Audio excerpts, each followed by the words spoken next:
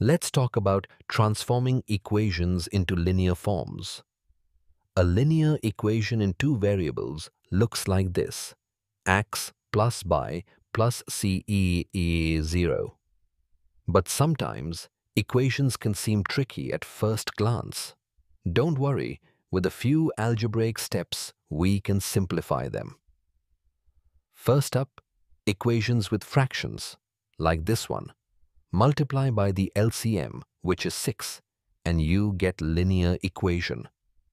Now it's in linear form. Next, we have equations with BRAC. Expand it out to get linear form. Linear form achieved. What about equations needing transposition? For example, the given equation. Bring everything to one side.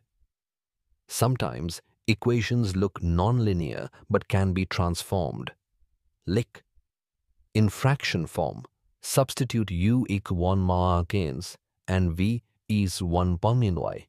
Now, you have u pound plus v is 4, which is linear in u and v. Next, rational equations that simplify to linear forms. For instance, multiply by 5 to get linear equation. And just like that, it's linear. Lastly, equations with terms on both sides. Bring like terms together. So we got the linear form of equation. And there you have it, linear form achieved.